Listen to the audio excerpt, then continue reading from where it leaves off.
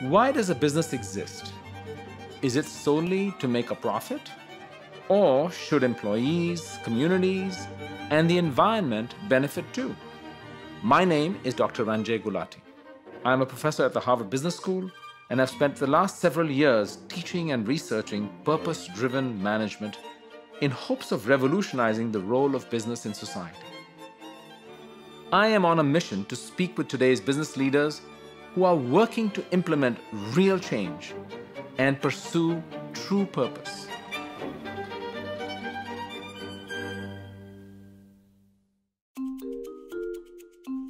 Public trust in institutions and in business is at an all-time low. And yet the presence of trust is vital for businesses to perform at their best. To discuss how purpose might help instill more trust in companies, I sat down with Kevin Johnson, CEO of one of the world's most trusted companies, Starbucks. I wanted to start with your personal purpose. But I think personal and organizational purpose go hand in hand. And I wanted to kind of understand how that plays for you. Many people will ask, how did someone who spent 32 years in the tech industry end up running a coffee company? Several years ago, I was diagnosed with melanoma, with cancer. And so I decided at that moment, I would only do things that are joyful with people I love. That experience in my life really reshaped how I think about my purpose and how my purpose led me to this great opportunity and privilege to lead the Starbucks Coffee Company. We're not just creating opportunities, we are creating equal opportunities. Did you feel that people at Starbucks come to work with that sense of personal purpose, that this is more than a job? Yeah, when I started visiting stores around the world and I would spend time doing roundtables with our Starbucks partners. We call everyone that works for Starbucks a partner. It didn't matter what continent I was on, what language they spoke, what religion they practiced, that those stories had this one thing in common that I call the human experience. And in every case, there was this emotional connection to the mission of Starbucks, to inspire and nurture the human spirit, one person, one cup, one neighborhood at a time.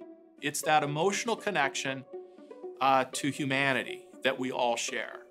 I've seen a lot of companies who talk about what I would call pursuing convenient purpose, meaning I'll do it if it's easy and convenient for me, but actually making hard trade-offs where you are CEO, quarterly pressures, public company.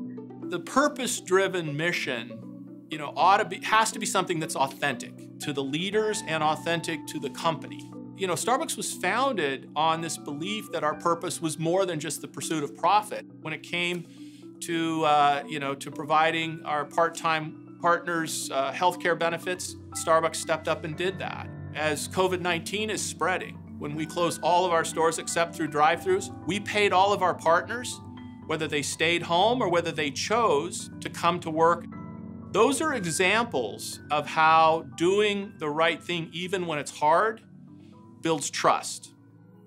Starbucks had a challenging incident in Philadelphia in 2018 when two black men were wrongly accused of loitering at Starbucks store while waiting for a business meeting. And this moment turned out to be an incredibly important moment at Starbucks. We work to create a warm, welcoming environment in our stores for every customer that visits Starbucks. And on that day in Philadelphia, we failed. If you look at some of these racial inequities and injustices, you look and say, these happen in the world, but this happened in a Starbucks. And it happened in a Starbucks, and I'm accountable. I think if you approach it from that perspective where, look, I'm going to make the best decisions I can, but I'm going to stay true to our purpose and our culture, and I'm going to be intentional, I'm going to be transparent and accountable, that will serve any company well. We then announced that we're going to close all of our stores in May for an afternoon of training around racial bias, unconscious bias, inclusion, and that began, a broader set of work that we continue to this day. Do you think in some ways that this Philadelphia moment and the response that you led may in some ways reaffirm that sense of purpose that, let's remind ourselves, why are we here in the first place? Yeah, no question. Values are tested at times of adversity. If you make the decision and do the right thing, even if it's hard, it's true to those values, it builds trust, it builds belief. and it reinforces the mission that we stand for, our purpose, and it reinforces the values, our culture. And purpose and culture are at the center of everything we do. For all companies, including purpose-driven ones, trust is fragile and must be continuously nurtured. In my quest to find purpose-driven companies for my book, I interviewed over 100 leaders across many organizations. One thing has become clear. Purpose represents a fundamental reorientation of capitalism, one that is essential for the planet, its people, and for companies. I hope that we as a society continue to ask hard questions of corporations and that together we strive for a more purposeful future. Thank you for joining me on my quest for purpose in the business world.